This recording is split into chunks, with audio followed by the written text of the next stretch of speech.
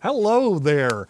Today, we're cracking the seal on a brand new PC Mouse Systems mouse, hooking it up to an IBM 5160 and trying it out all for the first time.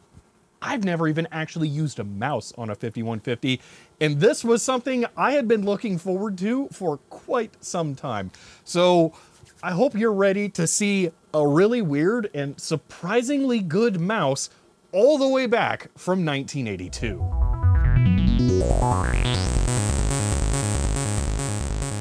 Oh, I've been waiting to try this thing for a while now, and I'm really looking forward to this today.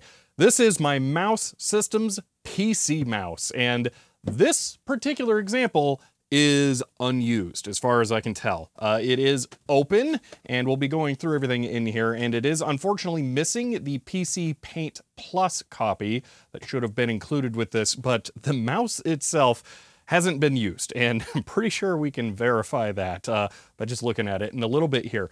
But I'm really excited about trying this thing out because, as far as I'm aware, this is the first optical mouse for PC.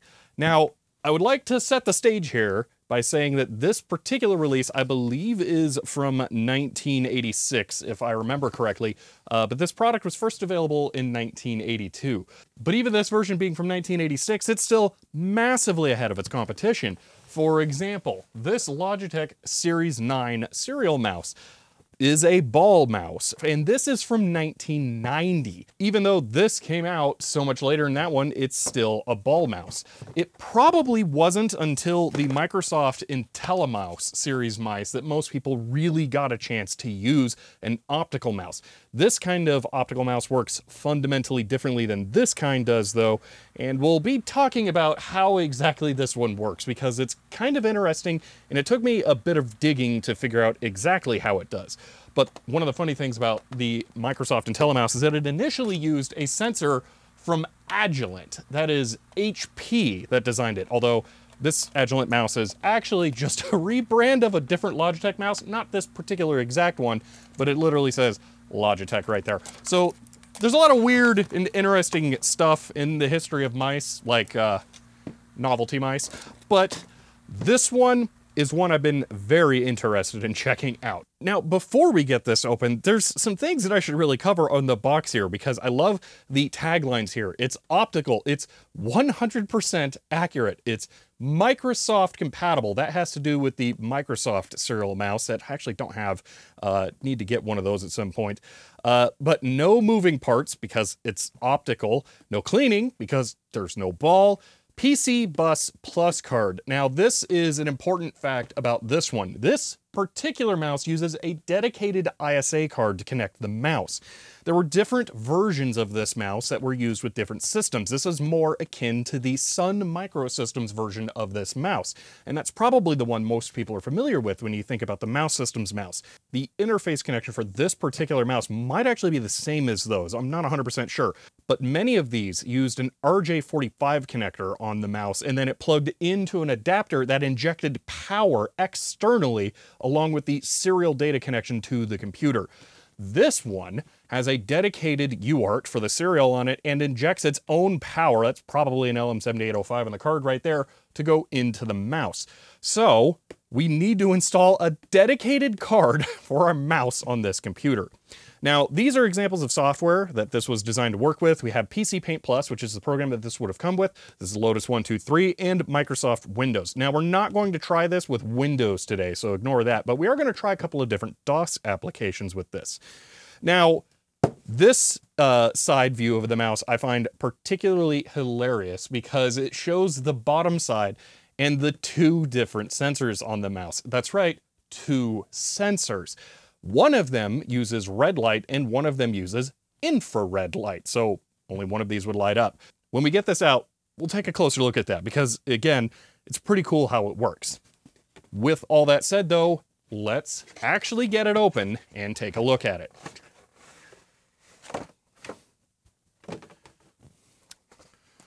All right, we have several manuals, one for setting up the mouse and one for the reference, and I am pretty sure that has to do with this, the designer pop-up menus. Now this, I believe, will give you the option to have like shortcuts on the mouse for launching programs and stuff. I haven't tried this out yet. I have already backed up this disk, so that's on archive.org if anyone needs it. But our main event is right here. The mouse itself, as well as our mouse pad. So, this is a very strange mouse. Those switches are just, those are fantastic. That's better than some of the newer mice I have today. So that's the mouse, but then the mouse pad is just as important as the mouse itself is to getting this thing working. Oh wow, that plastic has shrunk over time. Holy moly.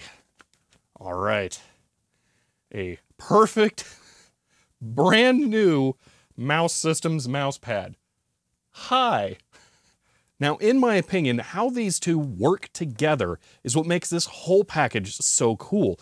And I really want to show you how exactly it works. So we're gonna take the mouse apart, and I'm gonna give you a really close-up look on the mouse pad itself. I haven't even turned this thing on, but I'm just really excited to see the inside because I do know what's in here and I find it just fascinating. Inside, we have two mirrors that are rather haphazardly placed. That's good to know. But they point at two different optical encoders. And actually, these are even better than the ones that I last saw. You can very clearly see that there are 4 different photoreceptive cells on each of these photosensors that are used to do the X and the Y positioning of the mouse. Up here, there are 2 different LEDs. This one should be the red LED, and this one should be the infrared LED. These are guided with the mirrors onto the photoreceptors that they're meant for, but also with the use of the mouse pad that acts as another mirror. If you get very close up on the mouse pad itself, you can see the grid on it is made out of black and blue lines for the different axes. Now you might be seeing these giant photoreceptors and seeing the tiny grid there and thinking, that doesn't line up, except that the plastic inserts that the LEDs are pointed in are rounded because they are magnifiers and they enlarge the grid itself to be the size of the photoreceptors. So as you move the mouse around, 2 of these sensors will be occluded by the grid lines and 2 of them should be exposed. This means that it can track when a sensor line, say in the middle, goes up or down by whether or not the space above or below it is suddenly occluded. So, using that with the 2 different sensors, it can track lines moving up and down on this side and moving left and right on this side. Before I found that patent, I was trying to envision how this thing could work with a grid, and my initial thought was that there were 4 photoreceptor pixels that were in a square spaced out from each other, and that square would be slightly bigger than the grid itself. When you would move the mouse relative to the grid, you would get 2 rapid pulses on the horizontal or vertical sensors, depending on which way you were moving it, and you would then know which direction the mouse was moving by looking at which 2 fired in sequence, and then you could have a timeout if the mouse was stopped or moving too slowly. However, both that method and the way that this mouse actually works share an inherent problem that this one is slightly more capable of solving, and that is, it wouldn't actually work like that because it is 90 degrees off axis of how it's supposed to be used with the PC. Matter of fact, this should be very sensitive to the mouse being slightly angled, and you should have to keep it perfectly aligned to the mouse pad. I don't know how bad that's going to be in practice, but I'm curious to find out. Speaking of curious, we have one more part for this thing that is the bus mouse card, and called it LM7805, supplying power to the mouse. Now I'm going to mention as well that I found a technical reference document for this mouse setup that mentions that this serial port should actually be running at 5 volts. Normal RS-232 runs at 12 volts, positive and negative, whereas this one should be running at 5, which tells me you wouldn't do good things to this mouse if you plugged it into a 12 volt serial port. Never mind, you just wouldn't be giving it power. The other thing that I looked up was to make sure this disc does actually have our drivers in it, so we should be able to get the mouse set up with that, and then I actually already have a copy of PC Paint Plus that thankfully was up on WinWorld, so we're going to be able to try that out. So let's go ahead and take this over to the IBM 5160 and install the PC Mouse bus mouse. So it's time to add the PC Mouse Systems bus mouse to the IBM 5160 here. And this is like exactly the computer they envisioned you using this thing with. Down to the point where if we look in the manual and setup guide, it is just absolutely an IBM XT system here. It's hilarious. So yeah, this is 100% what this thing is meant to be used with. So I'm really looking forward to trying this thing out on here. I've actually been wanting to check out some probably graphic and mouse-based software on this computer for a while. So finally getting a mouse on here is going to be really nice. But we do need to get it set up, which is going to mean we have to put the card in. And I'm realizing the card has jumpers on it. So I'm going to have to actually read the manual a bit to figure out how to configure those for what we need. Okay, after reading through the manual a little bit here, this is like one of the best peripherals ever because it comes with a specific program for telling you how to configure the card before you even put it in. So we just need to put in the driver disk and then we'll know how to set up the card. Everything should be like that. All right, we're ready to try this out. So I'm gonna put in the designer pop-up menus disk, which doubles as the driver disk as well, into drive B here. And we're gonna see what bus set says about my system to try and get this thing set up, I guess. All right, let's dir what we got on here. All right, I see bus set scrolling very far up. Holy moly, that's a lot of stuff.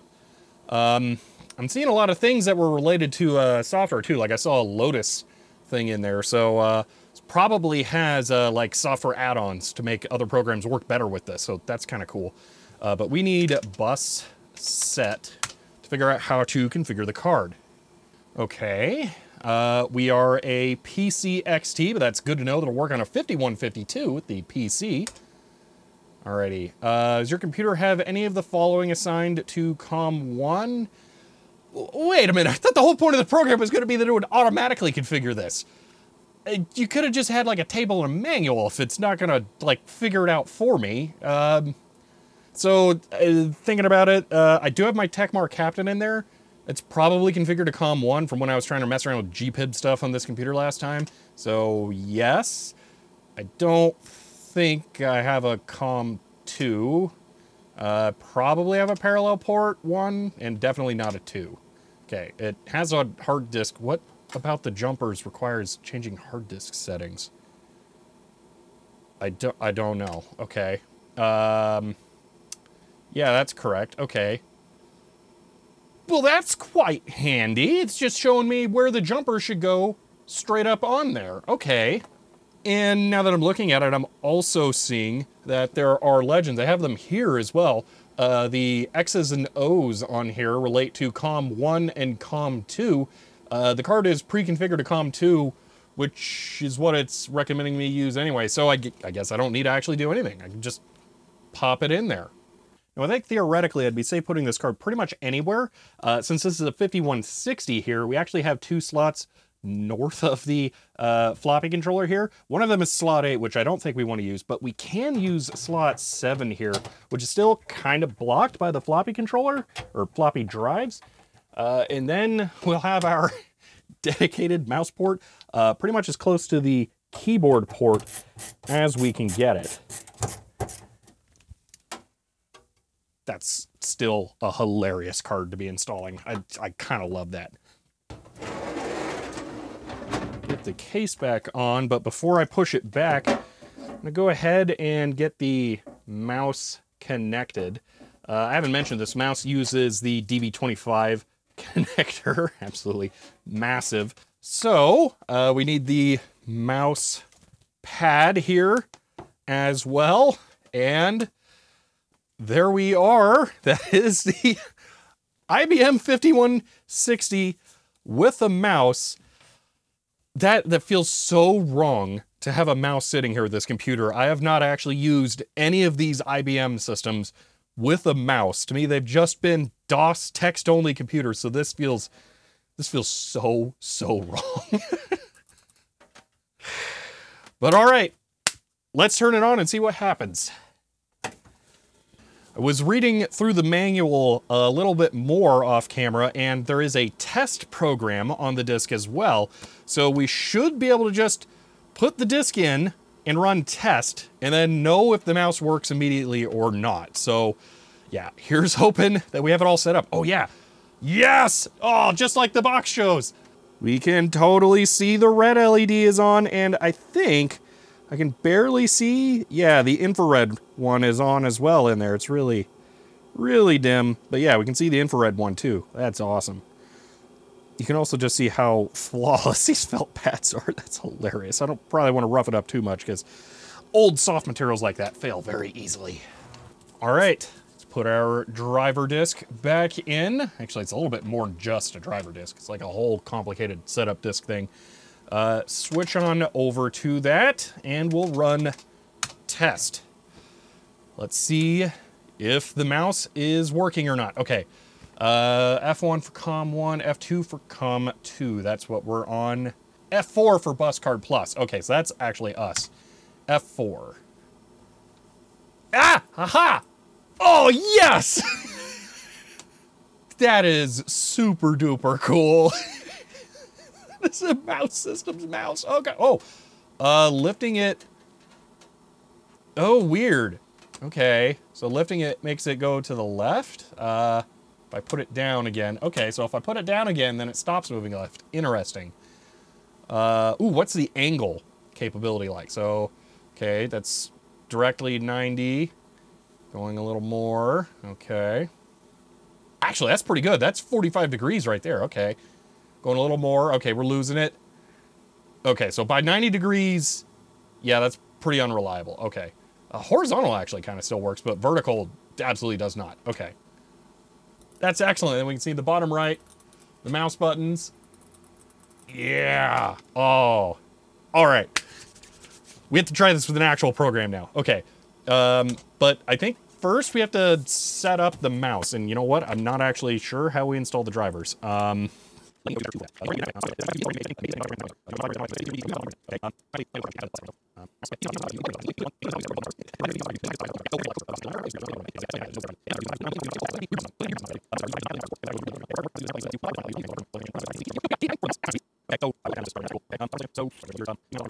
So according to this, we just need to run MS Mouse C1 for the Bus Card Plus Card 1. Wait, why would there be two cards? Can you have two mice connected?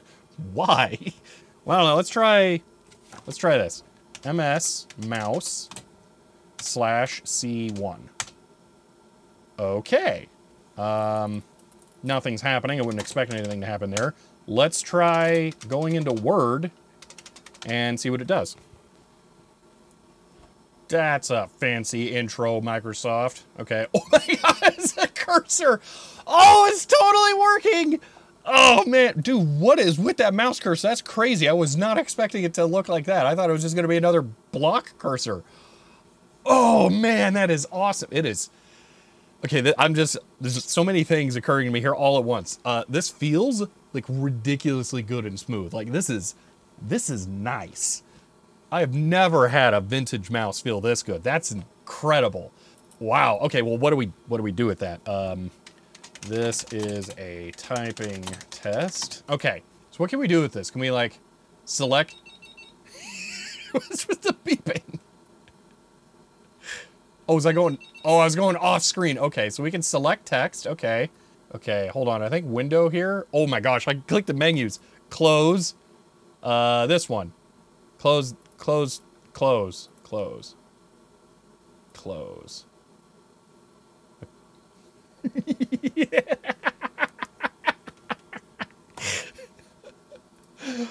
Okay, window. Oh man, this is cool. Yes, close. Okay. I'm enjoying this way more than I should. So I've never used Word this early before, but these kinds of like ancient programs are really barbaric. So in this case, if you want to navigate these, normally you press escape and then it brings this up and then you have to press like the button for the first letter. So window, and then you'd press C to close or whatever. So being able to just like grab the mouse and then just click around, that's really cool. I don't really think I need to learn how to use Word, because that's not what we're here. Oh, it's doing the weird backwards mouse thing on the left side of the screen. How many of you were always confused about that happening in Word? I didn't know it happened this far back into Word. That's hilarious. Okay, I think we're gonna quit this. I wanna try PC Paint Plus and see if we can draw, because that would be amazing. Paint, I don't actually know this software is gonna work, so fingers crossed. Oh, score, okay. Yeah. All right. Oh my gosh. It's drawing on a 5160. Oh man. Okay, wait a minute. Tools? What? Oh man. Okay, hold on. We got stuff to do. Hold on here. Okay, so what are we going to draw? Let's draw the computer. Okay, so oh my gosh. Oh my gosh. Wow, that's really wavy. I think it's me. Oh, I think I'm rotating the mouse. Oh, okay. Yeah, it's got the same problem there if I lift it. Oh, we can pick colors on the sides. Okay, so we're on black. Wait, do we have... Right mouse is a different color. Oh, now that's cool. Okay. There needs to be an undo. Edit. Oh, there is an undo. Whoa, okay. That's pretty cool. Ooh, wait a minute. There's line tools. Okay, let's actually try and make this good. Hold on. New screen. Screen has been changed. Start new picture. Yes. Okay. Dude, this is amazing. Okay.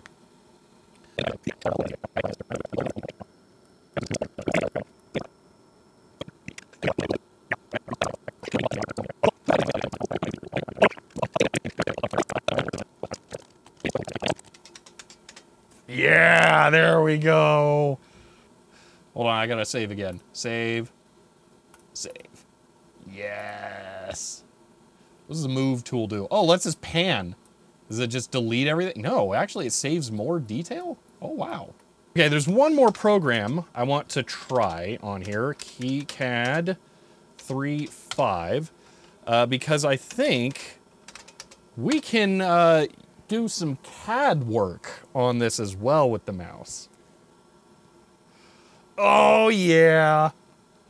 Oh, that's excellent. Okay, there should be buttons over here on the right. Maybe we don't get those because we're in CGA mode. I've mostly run this in Hercules mode. Okay, draw. Let's go with rectangle. Clickety click. Yes. Okay. Let's design a car. So we're gonna do, how about some lines? Okay, so first off, this is 1986, so this is gonna be a wagon.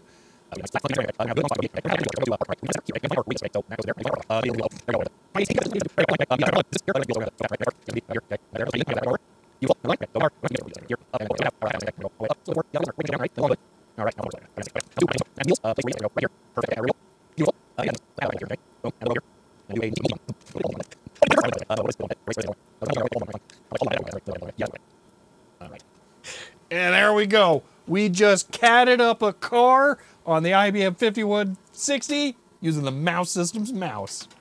Well, that's been a look at the Mouse Systems mouse here with the infamous mirror grid mouse pad.